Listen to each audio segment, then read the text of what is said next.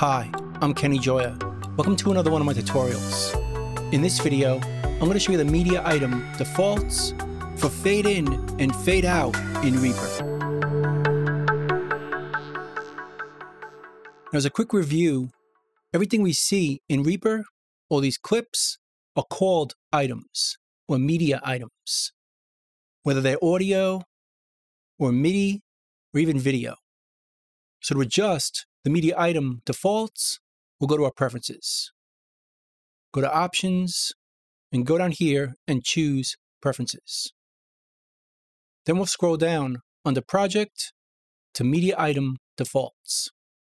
These are the preferences we could adjust for dealing with our media items. The first option up here is going to automatically create fade in and fade outs for new items. So by default, if we record on this track, and then we zoom in really close, we can see there's a fade in on the beginning of this file. We could readjust it to make it longer, right-click it to change the shape, or even drag it over to the left side to remove it completely. But by default, it's going to have this fade in on the beginning and also on the end. If we zoom in over here, we can see a fade out automatically. And again, we can readjust it like this, right-click to change the shape, or remove it completely. But by default, it's going to have a fade out on newly created media items. So if we don't want that, just turn it off right here. And now if we record some audio and zoom in, there's no fade in automatically. Again, we can create one by dragging from the upper left corner, but by default, there's no fade in on newly recorded items. And the same at the end of our items. Again, we can create one by grabbing the upper right side and dragging it over, but by default, there's no fade in or fade out on newly recorded items. And besides having it on or off, we can also change the size of the fade in and fade out. By default, it's 10 milliseconds. Let's change it to 100. And now if we record some audio, we get a fade in and a fade out of 100 milliseconds long.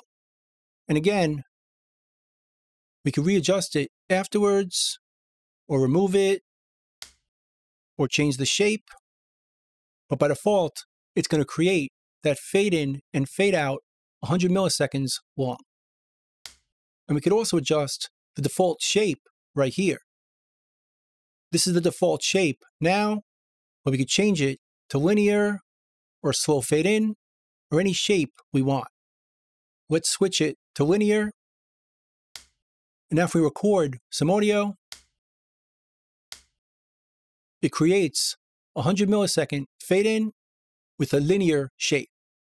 Again, we can change it afterwards, but by default, it looks like this. On the beginning, and also at the end.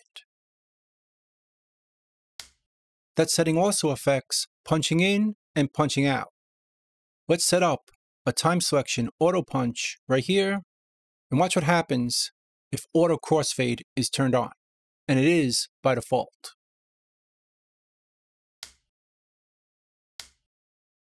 Reaper punched in right here and punched out right here, but it created a crossfade at those points based on this being turned on and the fade length over here, 100 milliseconds. Again, by default, it's only 10, so let's see that instead.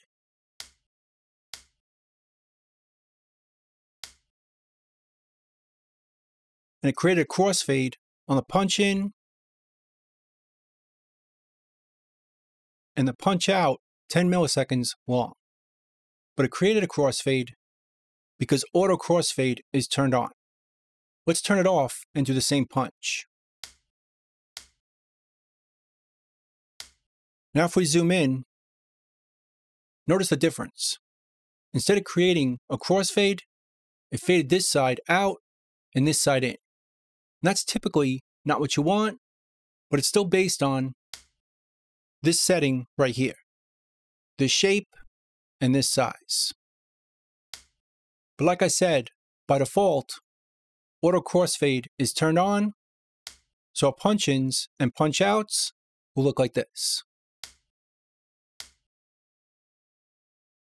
with a crossfade already created, making our punches smoother. And we can still resize them on each side, make them bigger, hold down Shift to move them and change the punch, but by default, they're going to be the length and shape based on our setting in here. This is also going to be affected if we import items.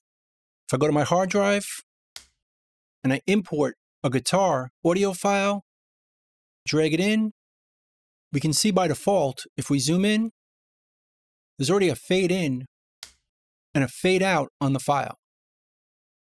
Now typically, that's okay, but there are times where you wouldn't want that. Let's say I drag in a drum loop, got one here, and drop it.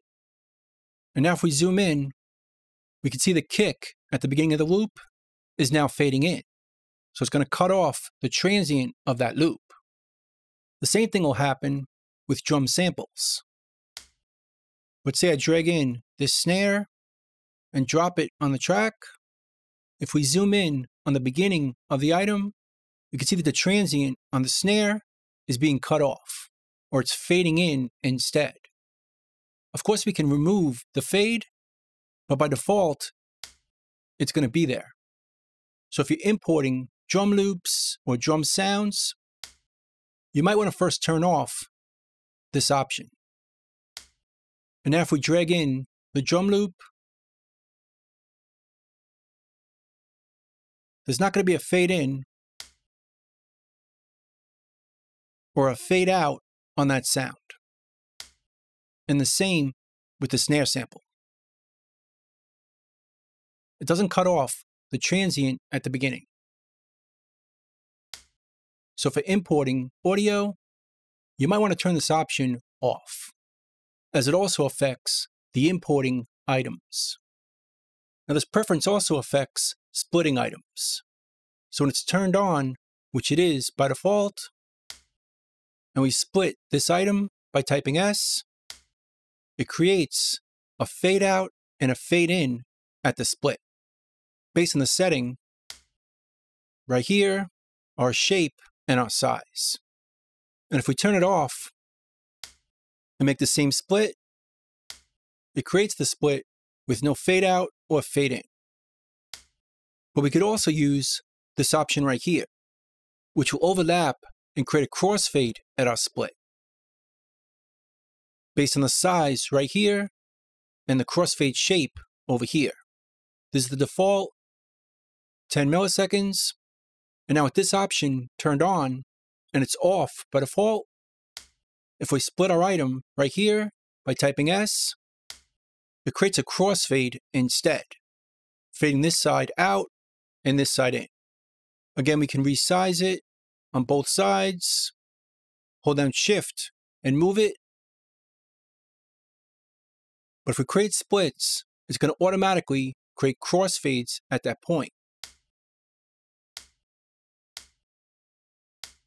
But only if this option is on. And again, by default, it's off. So we create splits. It creates a fade out and a fade in at that split. Then right down over here, we have enable automatic fade in and fade out and auto crossfade for MIDI note velocity, which works for MIDI items. By default, it's turned off. So if we're dealing with audio, let's duplicate these items.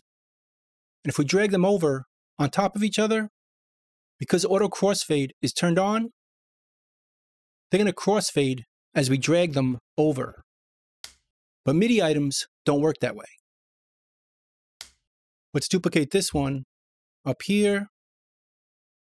And if we drag the MIDI items on top of each other, they don't crossfade. They just combine. at least not by default.